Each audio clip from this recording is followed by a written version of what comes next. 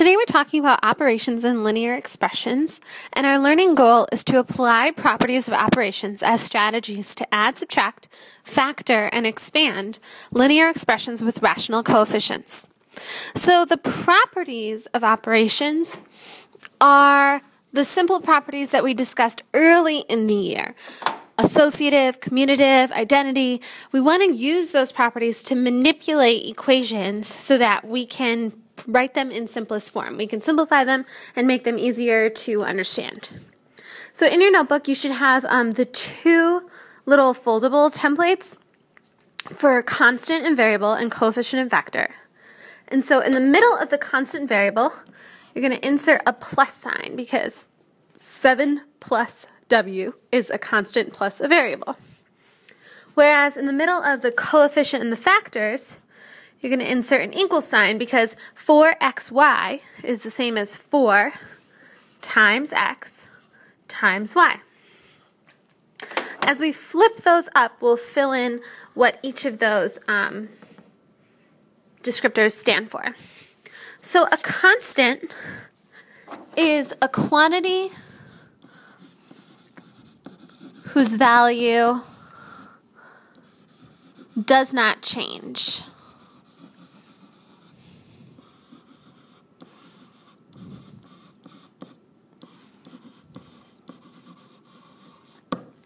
So 7 is a constant, 12 is a constant, 32 is a constant. Any number where the value is not changing, the value is defined and it never changes. Whereas a variable is a symbol and it's usually a letter.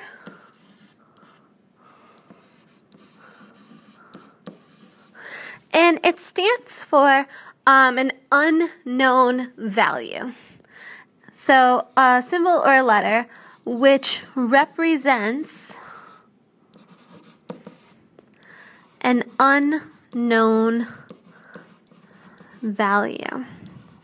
So when I say an unknown value, basically what I mean is that I would put in a variable when I'm not sure what the number is. For example, if I'm going out to the store to buy a certain number of cookies and I don't know how many cookies I'm going to buy, I would put in a symbol, a variable to stand for that. So maybe C.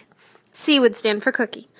And if I knew the cost of the cookies were 50 cents, then I could say 50 cents times the number of cookies I was going to buy, C, would equal my total price.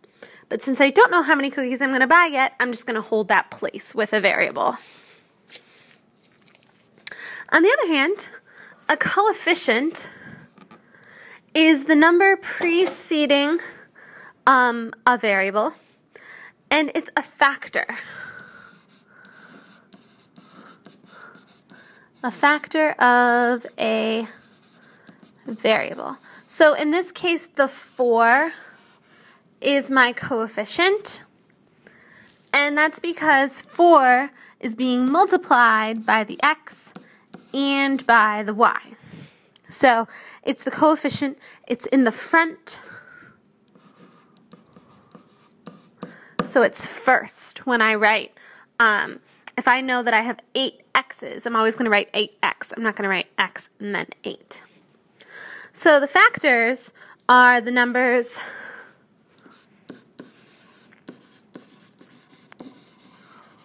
or variables being multiplied.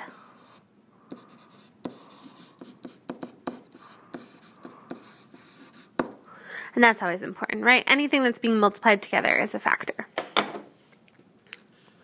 So as we scroll down our page, you should have the terms of expressions foldable kind of popping out of your notebook. And we're just going to take a minute and we're going to add some terms. Now, it should only be really glued down to your paper on this one square so that across the inside I can open it up and add some terms. So the first term I'm going to add is K, and then I'm going to say plus 5mn plus 6 over 1 minus K minus 27. okay? And when I look at this expression, I have a lot of variables, I have a lot of numbers, but I want to identify each term. Terms are separated by addition or multiplication. So, addition or subtraction. So in this case, I have 4 terms.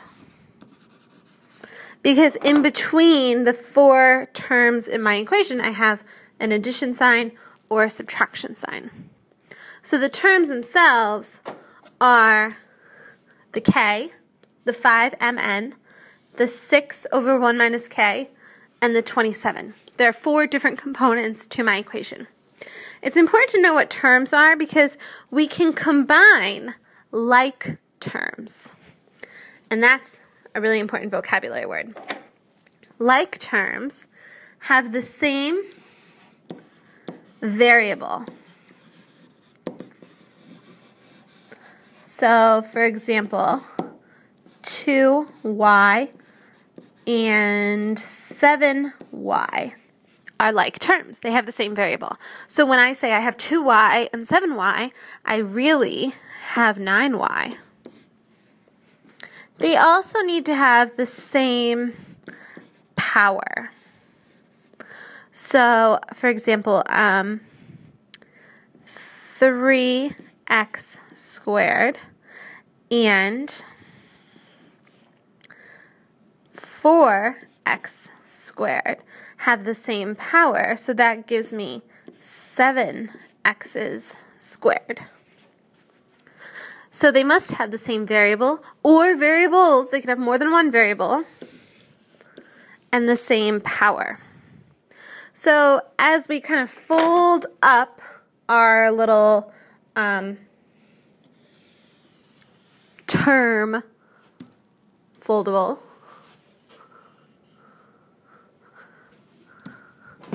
I'm just going to shrink this down so that you could see kind of where on the paper I'm writing. So when I fold up my foldable, it should end up like as one square off to the side, kind of like this. And what I'm going to do is I'm going to write a little bit about combining like terms or using properties to simplify.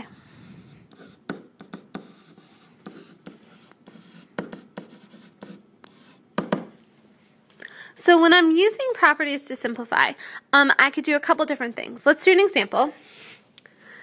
And this example, we're going to write an equal expression. I'm using this word expression a lot. An expression is a mathematical equation that has variables in it. So if I'm going to write an equal expression to 4 times x plus 7 minus 9. I want to use a property that I know to write this expression. And when I look at this, immediately I think of distributive. So I see the 4 can be distributed to the x and to the 7. So I'm going to write 4 x's plus 4 times 7 is 28 minus 9. So I use the distributive property to kind of expand that expression. And now I'm going to look at my like terms again to see if there's anything I can combine. Like terms say I need the same variables and the same power. So first of all, I have this 4x. I don't have any other x's, but I do have whole numbers. So I have a 4x, and I have a positive 28 and a negative 9. 28 minus 9 is 19. So I'm going to add 19. There are no more like terms for me to combine, so the simplest form of this expression is 4x plus 9. That's definitely much nicer looking than the original expression that we started with. So these are some really good skills so that we can kind of make our math look a little easier. So the next example that we'll do is going to say, Jenny says that 7a minus 4 plus 3a minus 6 and 4a minus 10 are equal. So Jenny tells us that this equation and this equation are equal. Is she right? Well, let's take a look. The larger equation is obviously that 7a minus 4 plus 3a. So let's see if there are common terms, if there are like terms. So 7a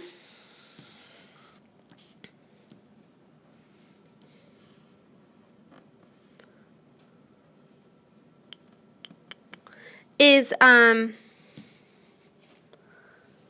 the same as 3a, or is a like term to 3a, because it has the same variable. Whereas the 4 and the 6 are like terms because they have the same variables. So in order for me to combine those like terms, first I'm going to use the commutative property. The commutative property says that I can change the order of these numbers and they'll still be the same. So I'm going to take my 7a and I'm going to put it close to my 3a because they are like terms. And then I'm going to take the 4 and put it close to the 6 because those are like terms. Now, as a hint, as a side note, you always want to make sure you keep the sign from in front of the term with that particular term. If there's no sign in the front, it's positive. So I kept my 7a as positive. I kept my 3a as having a plus sign in front of it. And then I kept the 4 and the 6 as having a minus sign in front of them. Now I can combine those like terms. If I have 7 a's and 3 a's, then I have a total of 10 a's. And then I have a minus 4 and a minus 6. So when I look at those things together, minus 4 and minus 6 together is really minus 10. So this seems to be the simplest form I can write this expression in, 10a minus 10. 10a minus 10, though, is not equal to 4a minus 10. So Jenny was not correct in saying that these were equivalent expressions. So these two things are not equivalent.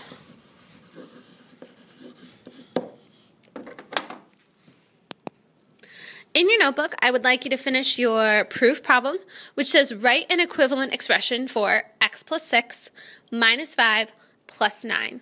You can use any property that you think of.